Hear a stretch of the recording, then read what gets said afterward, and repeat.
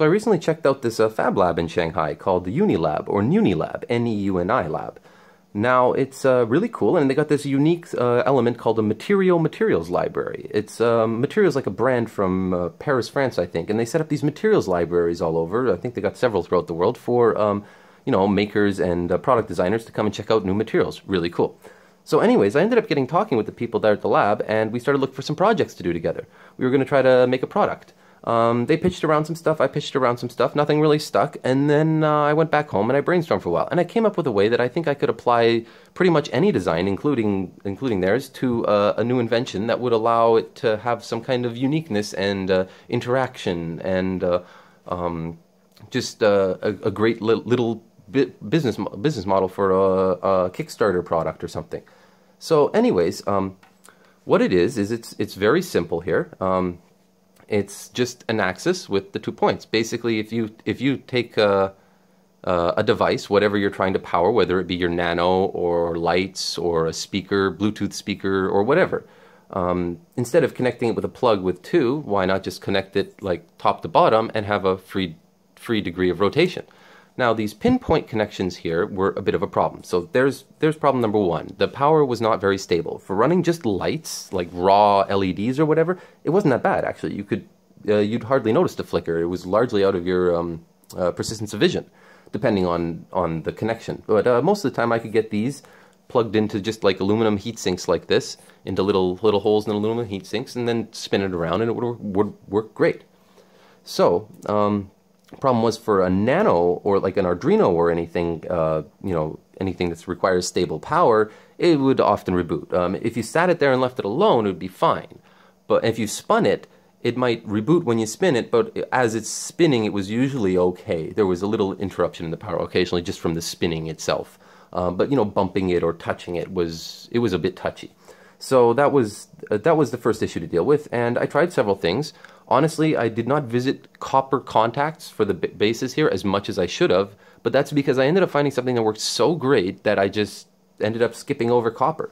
Because I saw these at the market, and I was just like, you know what? Those graphite motor brushes, those are designed to conduct electricity across, fast-moving, not uncontrolled, but a much more chaotic kind of contact area.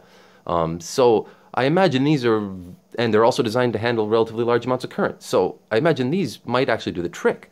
So, and I did some tests, and the prototype in the video you'll see, this is exactly what it's using. All you do is you embed this into the device or the body or the frame or whatever. You can cover it up completely, and then just drill down to it.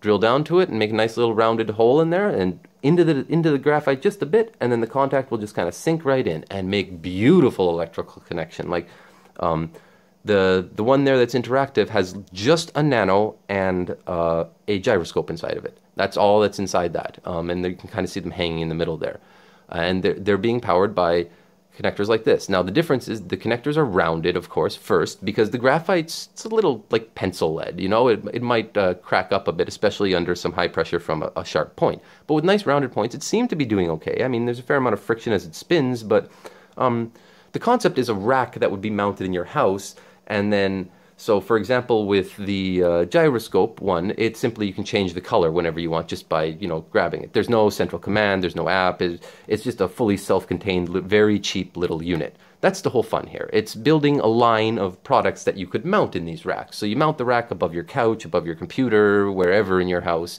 and then it can be decorative. You can even then take out the decorative part, put in a functional part. Maybe one is a Bluetooth speaker embedded in some kind of shape, or, basically instead of having your device have a cable that runs out, your device is designed to mount right in here. And you just go nuts with all the 5-volt stuff. You could literally walk into a market and just look through all those USB devices and be like, I can make one out of that, I can make one out of that, I can make one out of that. So, I mean, it seemed like a model that would just go forever. Next, so anyways, we covered the points. They should be rounded. The graphite connections are great, but I have not explored copper as well as I should have. And if you're looking to solve the power problem and you don't want to use graphite, because honestly, there is an issue of lifespan. Eventually, if you spin something enough, eventually it will spin through this. I mean, technically that'll happen to anything, but depending on the thickness of this, it might not last long enough. You can always make it thicker to increase the lifespan of it, but perhaps you're looking for something that can be spun 500 million rotations or something before it has to be replaced, but that's going to be an issue. So maybe there's some more to look at copper or other metals there. But the idea here is that it's cheap and easy. I want it to be as easy to make and manufacture and maintain as possible. So the idea would be actually, in the end, you'd take these, you'd embed them in some little kind of capsule that you'd 3D print or something, and they can be replaced. This kind of, the connectors can be replaced. And actually, in the final design, my opinion would be this would be on the stick, and the frame would have the points. And maybe you could move the points around on the frame or something like that. Like there's just one big electrical connector through the frame, and you can insert the points through into various cavities, and then just move the rotation axis points around wherever you like.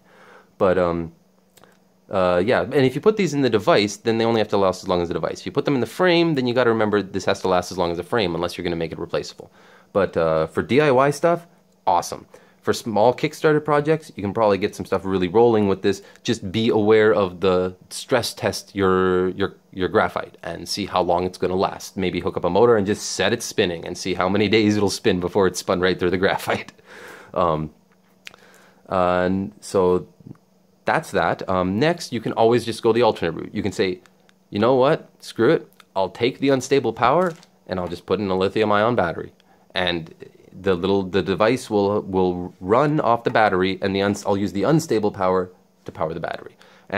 Or you could come at it from the even more complicated electrical engineering standpoint and go, you know what, I'm going to use a series of capacitors, maybe a supercapacitor, a farad capacitor, whatever, and I'm going to, do it electrically with capacitance and maybe inductance, or now that's a bit much, because actually the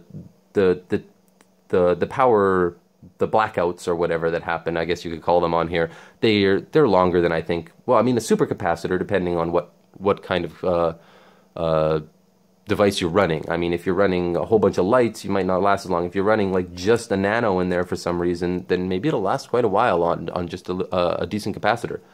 So there's several ways to come at that problem. I decided to go the connector route. I wanted to see how reliable I could make these. Could I remove any need for excess stuff in here? And actually, these are so cheap that this is the way to go. Next, for the connectors, these are called probes, okay?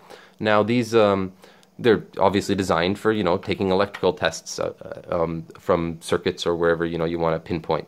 And the reason they have a spring is so that they can apply a nice even amount of pressure and not skip around and not have your hand, the vibrations kind of break the connectivity at points. So these are very nice. I really like these designs, but unfortunately, they both use spring compression, which I don't know if it's just because I'm not a mechanical engineer, but these ones here that use the reverse, they stretch the spring, and the compression is the desire for the spring to compress is what shoots the pin out. These have a lot more kick to them. These are a little weak, and I would love to maybe double the tension inside of them, and then I'd consider using them just because they're so beautiful. But they've got another problem. They're long. If your device is meant to be kind of emitting light like that panel, or you want it to be transparent, or you want to make a sharp turn and have empty space there, you got a problem. These are way too long. But there's no reason that using a smaller spring and a design like this, you couldn't get the same amount of tension strength into a very small space. Maybe even use really small neodymium magnets, those tiny, super cheap ones, and just have them repelling each other inside of a small cavity or something to push this contact out. But, I mean, this is almost all excess. This is excess. This guide can even be shortened to some degree. The spring is too long. There's more excess up here. So this really could be way shorter. The idea would be that it could be as flat as humanly possible. I was thinking to make my own just out of some springs, and then maybe 3D print or just hand make a little connector that's going to pull the springs apart. Obviously, much smaller. I'd need much smaller, stronger springs than this. And then just use rods of copper and just chop the copper, round the tip of the copper, and mount it. So, anyways, just to recap: rounded edges, graphite. You might want to look into metals for longer lifetime on these contacts. Remember, you got to consider which ones would be the more disposable, replaceable. Obviously, the components you mount would be, and then you're probably going to want the contacts, the points or the pins on the frame, not on the device itself. Because suppose it was a ball. I'd love to have a ball I could mount in here, but I wouldn't want it to have two needles pointing out of the edges when I throw it at someone. So The idea would be that the contacts on the object that's mounted are flat and the points are inside of the frame, and perhaps the points are just little capsules that you can move around. And then obviously one will have the spring and the other will not. That's how you mount it. You stick it in, you push it down, you put it in, and it locks into place. Very simple. So you'll embed this, drill a hole through it. I think I've covered just about anything. I don't want to start repeating myself, and I don't want to edit this video. Next, we've got the devices you can put in there. You can put pretty much anything. I would recommend a 5-volt frame, but there's no reason that you couldn't look at it at a 12-volt frame. Regardless which you choose, inside the device, you can step it up and down. Put a bridge rectifier in the device, and it doesn't matter if you put it in upside down or right side up. No difference. It's just beautiful. Gyroscope interaction is an awesome way to interact because it's so reliable and smooth and detailed. It's got a high resolution on it usually, and so cheap. I mean, it's just there's just so many roads to take with this, and I think this is an awesome project.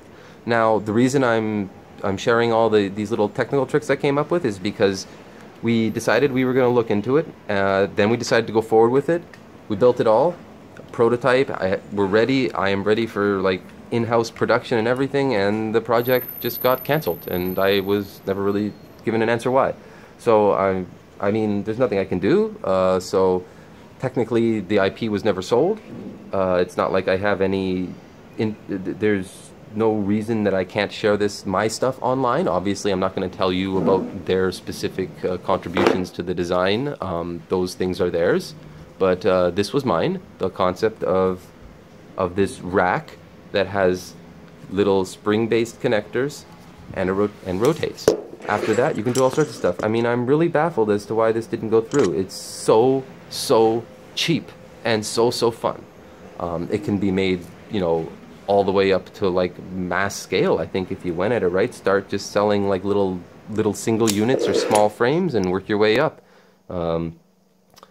Anyways, like we even pitched around ideas over there. It would be a great way to display materials, you know, like you can do those panel lights like we built and then just stretch materials over them or stretch anything over them, mount products, or just even turn them into like, have a cavity inside of it where you can just put an object for display and then rotate them around. I mean, I could keep going on for hours, but I don't have to. You guys can all imagine a bunch of ways that this could be applied, I'll bet. The key here is people have had rotating connectors for a long time, but the fact that we got all these 5-volt products and that this is what makes this kind of a great idea now. You don't have to worry about this being high voltage and me touching both sides so much. You can... It's just a beautiful way to have all of your 5-volt devices turned into kind of like a product line akin to light bulbs. And if you're making the light bulbs, I think that would be a very good business model. You can basically run around, take every device out there on the market, embed it into a custom, you know, 3D printed or designed whatever case, add your connectors, and now it's one of your products. Now it's part of the product line and completely interchangeable, replaceable, arrangeable by the user. It's half art and design, half interior design, half, organizational. You're getting stuff up off your desk space and up onto your wall. You're using the wall as a place to charge and mount stuff. It's just so elegant, I think. I would hate to see this idea fall by the wayside. So, free for all. I mean, I'd love to see if anybody applies it. I think it could be so beautiful. The frame could be a piece of art. You could build a frame, mount a TV in it, and then have these bulbs around it, because we're already mounting TVs on the wall. I'll shut up. You let your imagination run wild. If you do something, I would love to see it. If you've seen something similar, I looked around, I couldn't find anything, please let me know. If you have any comments about the technology or suggestions, I would love to hear them. I'm not moving on it right now, so that's why I'm sharing it with everyone. I think this, at the very least, is an awesome, fun amateur project. It's not difficult. It is so easy. So, I don't see why it hasn't been done. Hopefully, you guys might like to do it. I might do it again someday. Keep hacking.